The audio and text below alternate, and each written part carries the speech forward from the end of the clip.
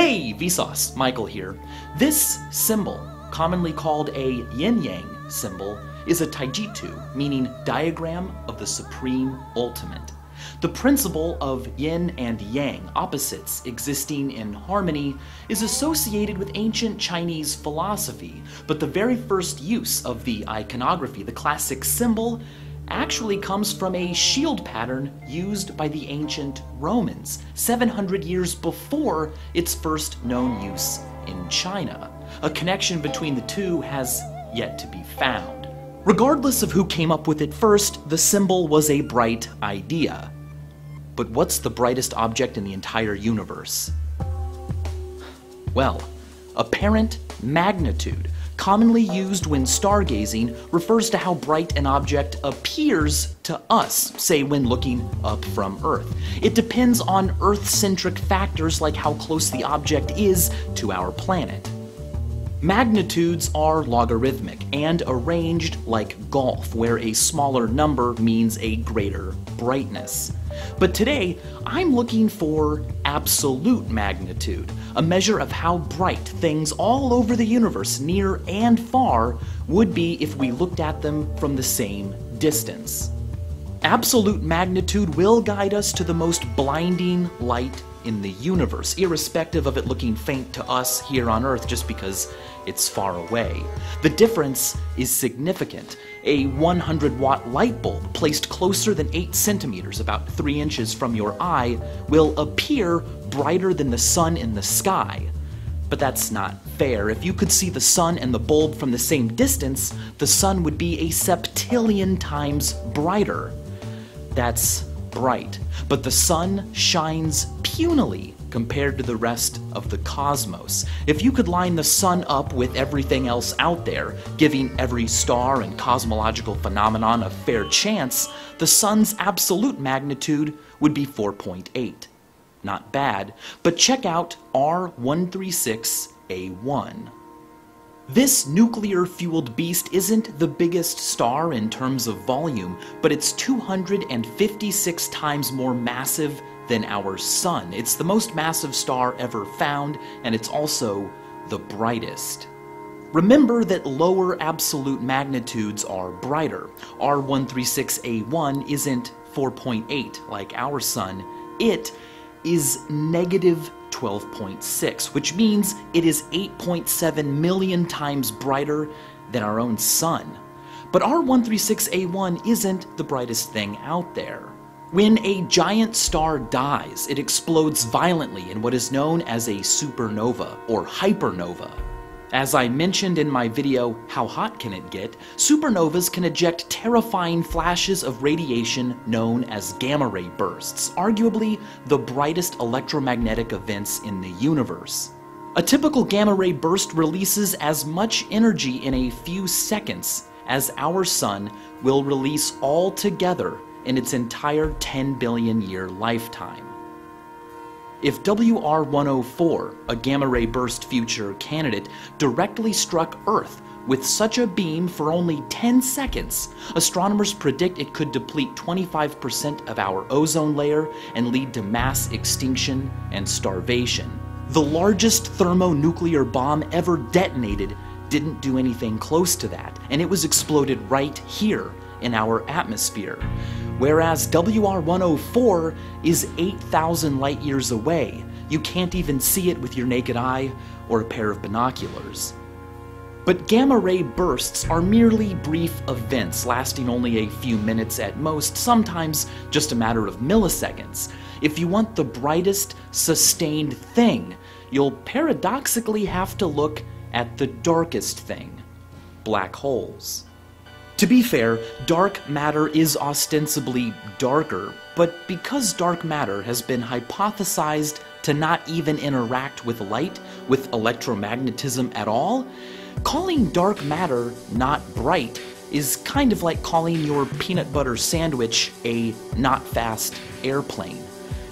It's not really even the same category. Black holes, however, do interact with light, reflecting so little, well, they don't let any escape, at least not in a form resembling the way it came in. That's dark. But the intense energies created by black holes in the process of eating things like stars is anything but dark. Gas and debris from the stars they eat swirl into archipluvian cosmic gallows known as accretion disks before making their final death plunge into the black hole. In the disk, debris spins at unfathomable speeds, pulled around by a black hole billions of times more massive than our sun. Friction in the accretion disk generates heat on a level difficult to fully appreciate. Just as hot things glow, the disk does too, so brightly it has its own name, a quasar. Quasars shine thousands of times more brightly than even the brightest stars. I'm kidding. It's scarier than that. Quasars shine thousands of times more brightly than galaxies containing billions of stars. The first identified quasar, 3C273, has an absolute magnitude of -26.7, making it 4 trillion times brighter than our sun, about 100 times more luminous than the total amount of light produced by the entire Milky Way. If you put 3C273 33 light years away from us, it would shine as brightly as our sun, a mere 8 light minutes away.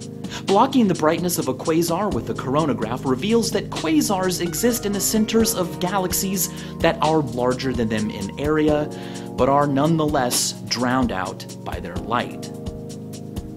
Such galactic centers are called active galactic nuclei, the bulk of their energy spewing forth in the form of a powerful radiation jet, the length of which puts even our solar system to shame.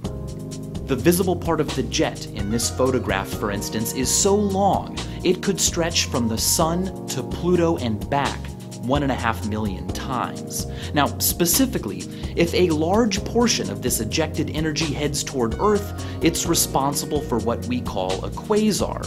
But if Earth is right in the active galactic nucleus's sights, it's got a scarier name, a blazar. And it's blazar 3C454.3 that clocked in the greatest brightness ever observed.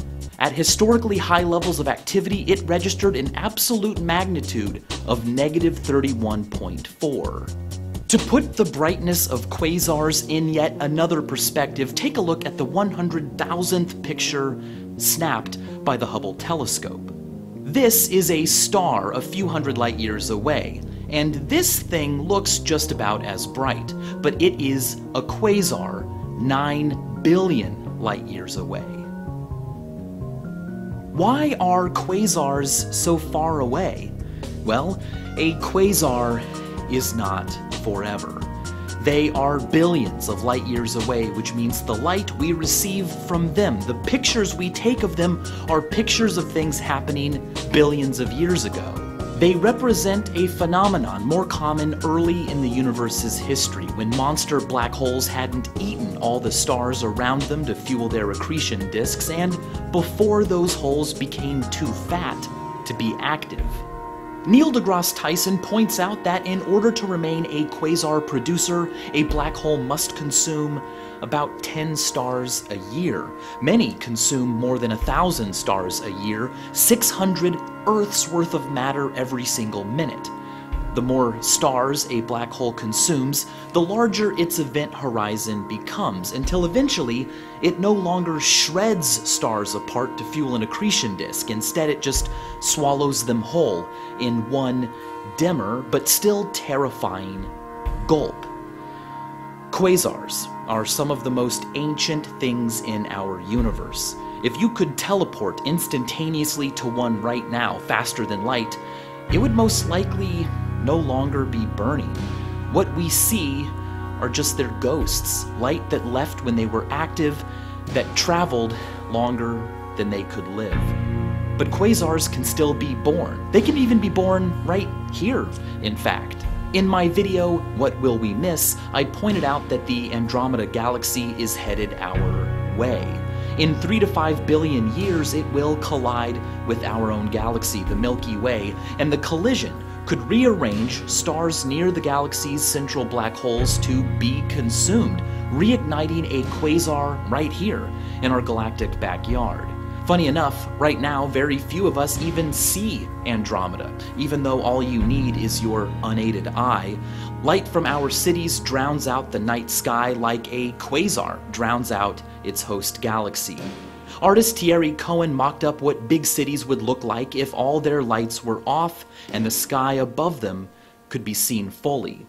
New York, Hong Kong, Shanghai, Tokyo, Los Angeles.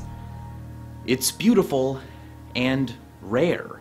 In the 1990s, during a blackout in the city of Los Angeles, a number of residents actually called the police. They were afraid of mysterious glowing clouds hovering above the city. They were seeing our galaxy for the first time in their lives. At night, artificial lights allow us to see what's around us, but we lose what's above us. The brightest places have the darkest, emptiest skies. There's yin and yang again. A Taijitu has actually been lurking in this video the entire time. The brightest things in the universe, quasars, are caused by the darkest things in the universe, black holes. The process that unshackles the most light is caused by the thing that best imprisons it. And as always, thanks for watching.